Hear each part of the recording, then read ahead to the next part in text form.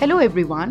The topics which we are going to cover in this video are: why is soil important, or we can say the importance of soil, how is soil formed, what is soil made of, what is humus. Then we'll discuss the types of soil, that is sandy soil, clayey and loamy soil, and their properties.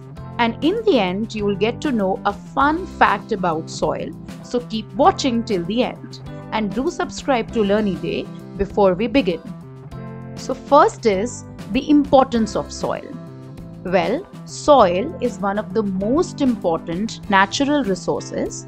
It provides anchorage to the plants and supplies them water and nutrients. It is home for many organisms. Soil is essential for agriculture, which in turn provides us food, clothing and shelter. Soil is thus an inseparable part of our life. Now let us discuss how is soil formed. Soil is formed by the breaking down of rocks by the action of wind, water and climate. This process is called as weathering. Before we discuss what is soil made of, first I'll tell you what is humus. The rotting dead matter in the soil is called humus. So it is the organic component of the soil formed by the decomposition of leaves and other plant material by soil microorganisms.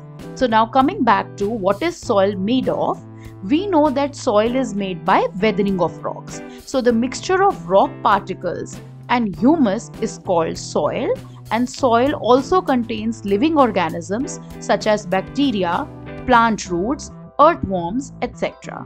And air, water and minerals are also present in the soil. Now let's talk about the types of soil. The soil is classified on the basis of the proportion of particles of various sizes. If the soil contains greater proportion of big particles, it is called sandy soil. If the proportion of fine particles in the soil is relatively higher, it is called clayey soil. And if the amount of large and fine particles is almost the same, the soil is then called as loamy soil. Let us discuss the properties, or we can say the characteristics of sandy soil. Sand particles are large in size, so they cannot fit close together. So there are large spaces between them. These spaces are filled with air. So we can say that sandy soil is well aerated. But the water can drain quickly through the spaces between the particles. Thus, sandy soil tends to be light, well aerated and dry as well.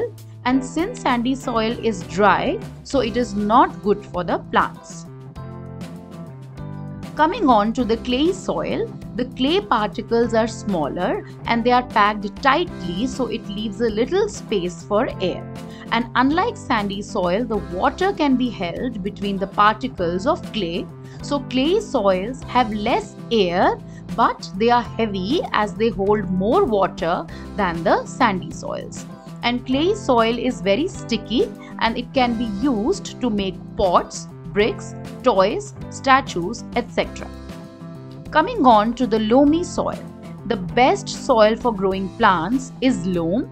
Loamy soil is a mixture of sand, clay and another type of soil particle called silt. Silt occurs as a deposit in riverbeds. Silt particles are smaller than sand particles, but they are bigger than clay particles. The loamy soil also has humus in it. It has the right water holding capacity for the plants. Coming on to the fun fact about soil. Well, 1 tablespoon of soil has more organisms in it than there are people on the earth. This is something really interesting, isn't it? Hope you enjoyed learning. Do like the video and subscribe to Learny Day. You can also give suggestions if you want a video on any science topic. Bye-bye.